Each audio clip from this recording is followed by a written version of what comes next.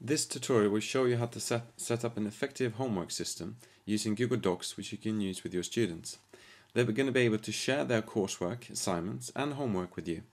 You can then mark and hand back their work electronically using Google Docs shared collections.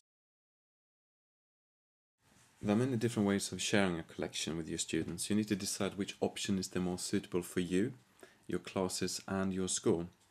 Option 1. You'll share a folder with all your students and you'll set them up as editors, which means they can drop work into your folder whenever they want to, which is superb. But it also means they have editing rights, which means they can delete and they can change permissions.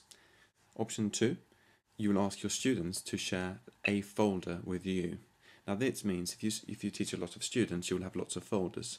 The good news is Google Docs is well organized, which means you can sort out your folders and your collections very, very quickly. I'm going to go through option 1 with you. So as the teacher, I've set up a history homework for my year 7s.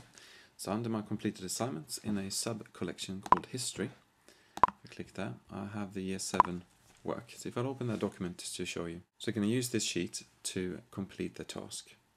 Please use the agreed format for draft and final work as explained in your file of facts. That's important so that you as a teacher know when they've completed their work. The work has been set up. I now need to share this folder with my students. You can simply pick your students out from your contacts.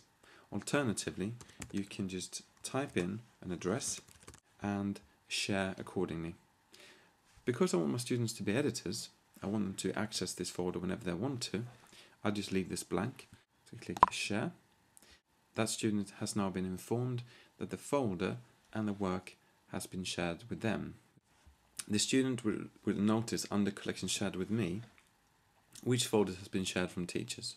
So if I then as a student click history, I then have the assignment here. Now I'm going to do this. I'm going to click documents. I'm going to do my homework as a good student very quickly. So I'll now save this as Johannes, year 7, set to final, February 11th, 2011. My work has automatically been saved into the history collections that was shared with me.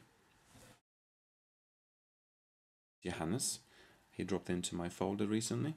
So I can open up the document and I can read through and I can comment on his work.